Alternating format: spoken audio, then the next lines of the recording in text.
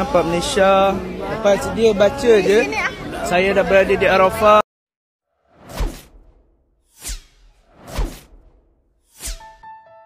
Upah haji atau badal haji merupakan sebuah keadaan di mana seseorang itu menjadi wakil pelaksana ibadah haji untuk orang yang uzur, mempunyai masalah kesihatan serius atau sudah menghadap ilahi. Namun siapa sangka di tanah suci Mekah pun ada yang sanggup menjalankan sindiket penipuan badal haji. Dalam rakaman yang tular, seorang lelaki mendedahkan situasi penipuan di Arafah di mana para pelaksana akan berdiri sambil memegang kertas dengan nama ahli keluarga waris.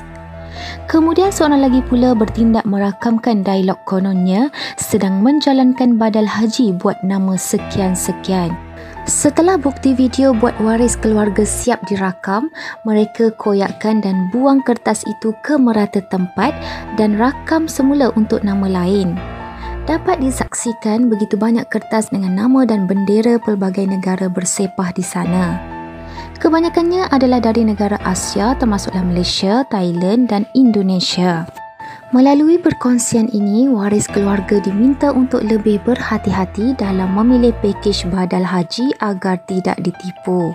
Kebanyakan sindiket ini menawarkan harga yang murah, namun di sebalik itu mereka wakilkan ramai pihak serentak. Walhal dalam masa setahun, pelaksana hanya boleh wakilkan satu nama sahaja untuk badal haji.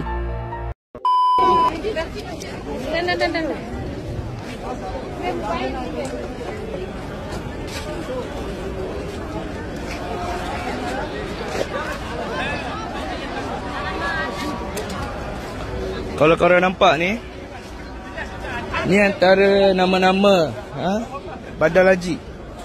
Kita nampak Malaysia. Lepas dia baca je, saya dah berada di Arafah sekian-sekian dan saya tengah buat haji untuk ni, dia akan koyak kan. Lepas tu katanya dia orang akan ambil pula gambar dengan nama yang baru. Satu orang tu berapa orang dah. Jadi ni ke badal haji yang murah tu? Ni banyak kertas-kertas ni semua nama jemaah badal ni. Ada Indonesia, Malaysia. Malaysia banyak sebab ni.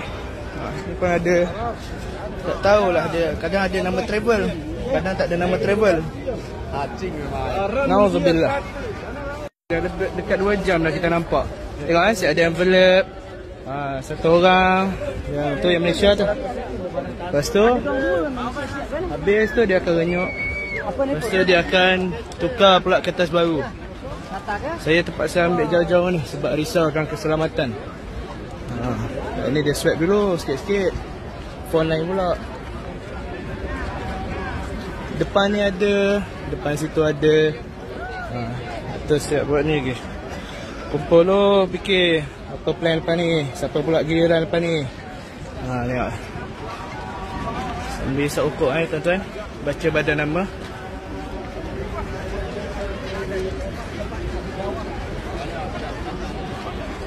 Yang belakang sana pun tak habis-habis lagi.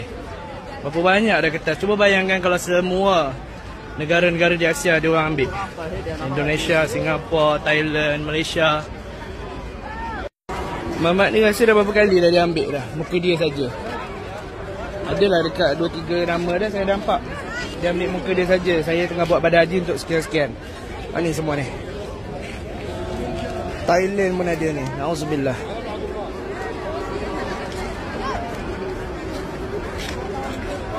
Nama-nama ni semua bersepah, campur-campur. Banyakkannya Asia ni, orang Indonesia. Yang sekitar saya ni dia orang buat. Tak tahulah. Tak nak cakap apa-apa. Semoga kita semua yang mewakilkan untuk badal dekat travel-travel apa semua, semoga mereka melaksanakan amanah dengan baiklah insya-Allah dan memberikan orang yang terbaik untuk melaksanakan badal haji kita insya-Allah taala.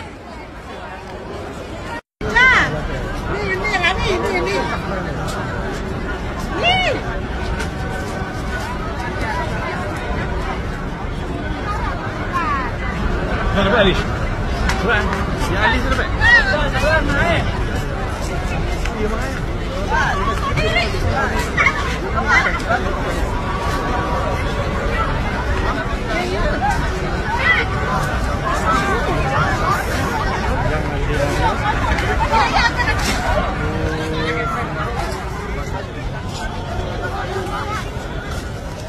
Banyak lah orang tak ada.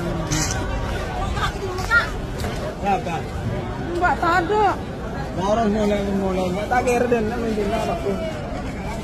Kita nak tahu orang mana. Kalau korang nampak ni antara nama-nama Badal Haji. Kita nampak Malaysia. Lepas dia baca je, saya dah berada di Arafah sekian-sekian dan saya tengah buat haji untuk ni, dia akan koyak kan. Lepas tu katanya dia orang akan ambil pula gambar dengan nama yang baru. Satu orang tu berapa orang dah. Jadi ni ke Badal Haji yang murah tu? Ni banyak kertas-kertas ni semua nama jemaah badal. Ada Indonesia, Malaysia banyak sebab ni. Pun ada, tak tahulah dia. Kadang ada nama travel, kadang tak ada nama travel. Nauzubillah.